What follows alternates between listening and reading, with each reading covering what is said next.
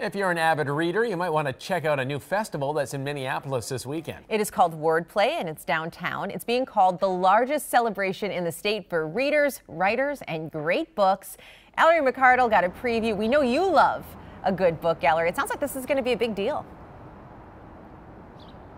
Yeah, absolutely. You know, this is the first year of Wordplay, and they're already expecting some 10,000 people to show up this weekend. So right now I'm in the Open Book Building along Washington Ave in downtown Minneapolis, and this is where a lot of the events are going to be happening. Specifically in this parking lot behind me is going to be full of tents with authors, a lot of Minnesota authors, and some celebrity ones too.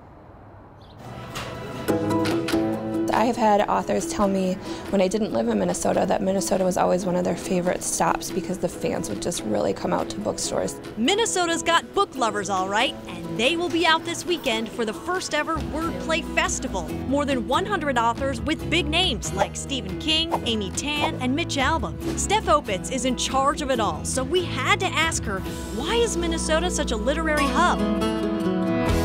I think it's because we're all smarter than everyone else, but it's just kind of that cross-section of publishers and authors and great MFA programs and literary magazines, all these great independent bookstores that somehow cycle makes it a great literary community. A large community of readers and writers with 10,000 people expected to show up this weekend at the Open Book Building and nearby spots. So grab a book, get it signed, or go home with something new. I would love for people to walk away with a book by an author that they haven't heard of before coming to Wordplay.